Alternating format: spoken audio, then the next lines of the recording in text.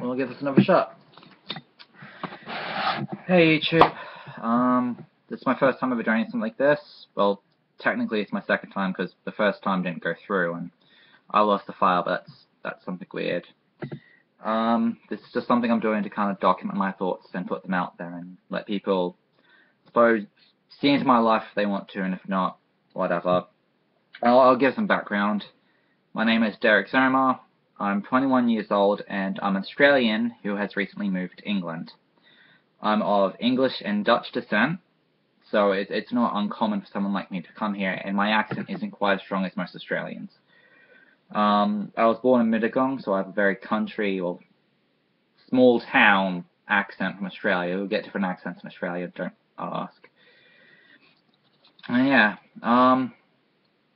I'm currently living in Bicester with my girlfriend and her parents, and I work at a pub called Burr Farm Pub down the road. I'm not looking great right now just because I've just come from work, and it's just kind of documenting my thoughts that I had while I was talking to, serving to the people. Well, I was serving alcohol. Leave it there. Anyway, I will eventually get around to doing something called Aussie in England, which will just be exploring my thoughts and experiences since I've come to England, my troubles, my struggles. I've been here for about 6 months now, so I'm not new to the country, but I'm not quite settled yet. And I'll kind of go over the difficulties of moving country and talking about it all, and I'll be able to give a more wholesome thought now that I've come out the other side and I've managed to finally get it settled and set up. I'm studying journalism at CQ University. I'm doing distance right now, and I should be exchanging to England. Well, I am exchanging to England. That's an entire other thing. Anyway, as I said, this is just to document my thoughts, nothing more, nothing less. If you're interested, stick around. If you're not, feel free to leave. I'm going to apologize for the quality straight up. I'm using my laptop's stock microphone and stock camera. I do have a headset, but I don't know where it is, and I figured I might let you guys have a proper look at me before I try going to have a headset on and doing anything else. I'm really, really sorry for the low quality, sorry for the voice, sorry for all of it. Since you're probably going to wonder about the title, The 3 Steps of Life, I've kind of been thinking a lot lately. And there's this idea that history goes in cycles and the human race goes in circles, and the anime Gundam Wing refers to it as an endless waltz in the movie Endless Waltz, which I will highly recommend. But basically it's 3 beats and people dance in a circle and they kind of spin. And the idea is that you have the giant circle, which is everyone spinning around, and hundreds of smaller circles within that. And after thinking about it, I think as a civilization, our 3 beats are calm.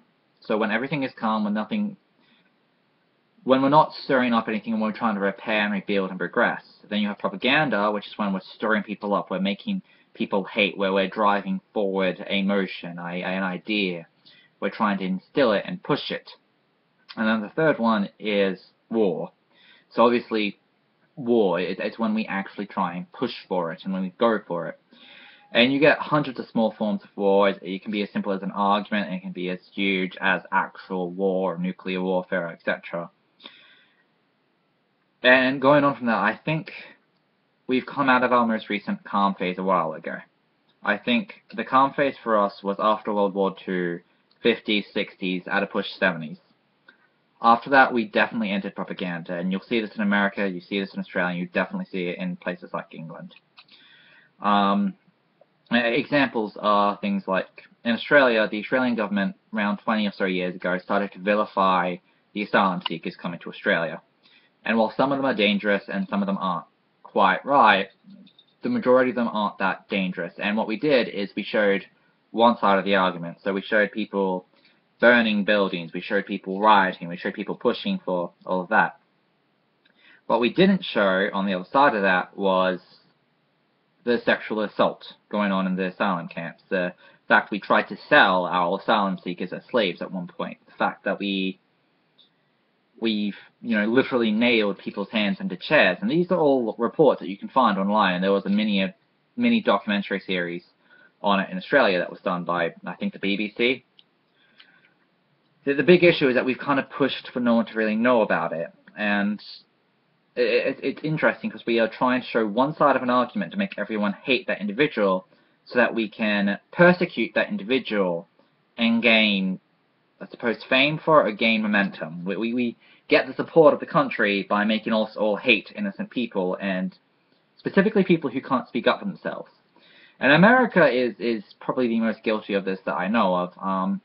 There's no denying it. The country is very inward. It's very, very hard to, on national television, or on public television, find all the information on both sides of the story. It's normally from one side or one perspective. They don't really show you what's going on in the rest of the world. Not as much, at least. Like England, you turn on the TV and you're going to get international news stations, and they interrupt local news with international news, and it's just amazingly easy to get information from the world here. And Australia is actually really, really bad for it as well. It's as bad as America is, arguably, where you have to actually look for channels that specifically go for international news, or you have to look it up yourself online. And it just kind of, it keeps us all very within ourselves and within our own mind and inside the country. And I suppose we all kind of accept that we have this, that World War III, or whatever happens next, is coming.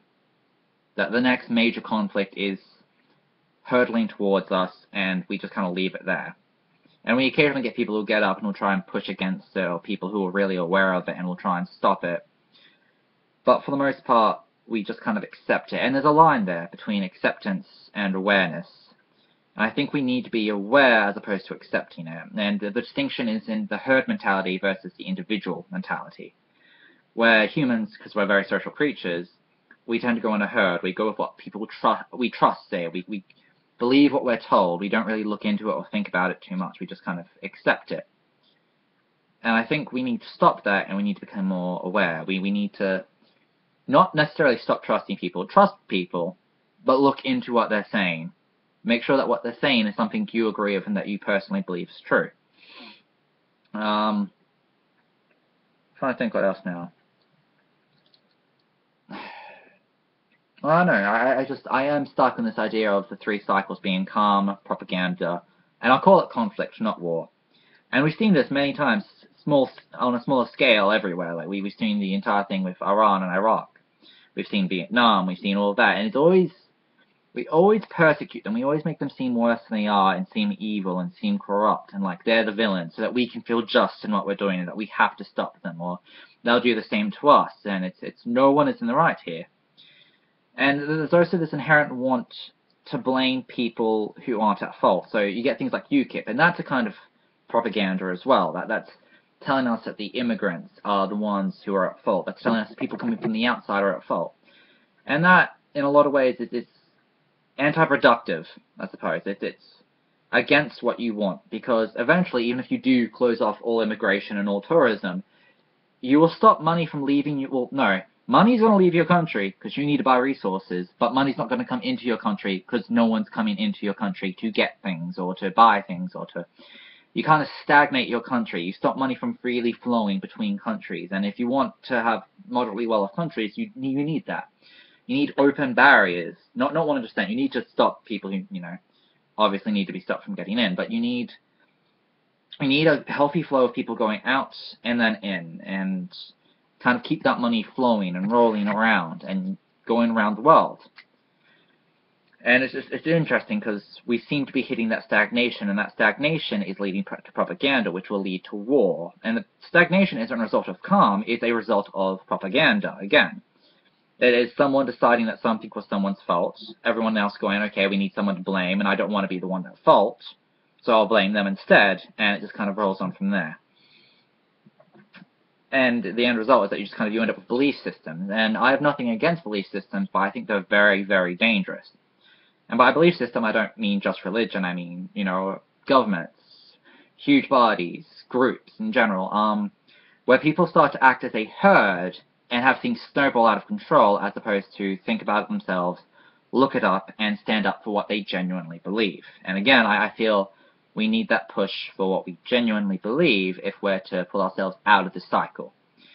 And I'm kind of annoyed by it, because we now have the resources, determination, skill set, and sciences to kind of to break this cycle, to have a society that is self-sustaining and won't inherently shatter and break. And again, you see the cycle everywhere. You see it with the Egyptians, you see it with the Athens, you see it with the Spartans even, you see it with the Greeks, you see it with, I'm trying to think, you see it with the Vikings, you see it everywhere. It is this was a very, very prominent thing. There's always this propaganda, there's always this insistence that they are the evil ones, that they are the demons, that they're not right, and then we attack them.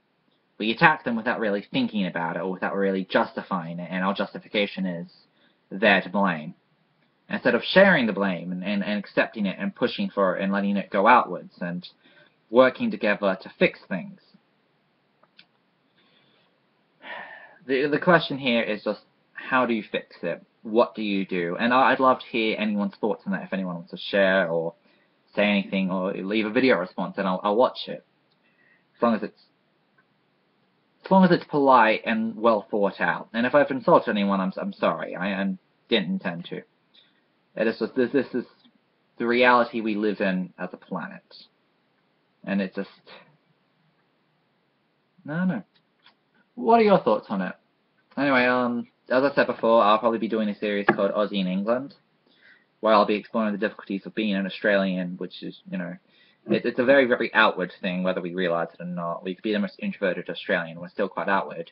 Moving to England, which is a country which is very, very inward in the more populated areas, and as well as just kind of sorting out all the legal stuff to get a job and get set up and get a home, and I might even do some stuff in my university studies, who knows. Anyway, hopefully I'll see you again, and yeah, it was nice to talk. Ciao.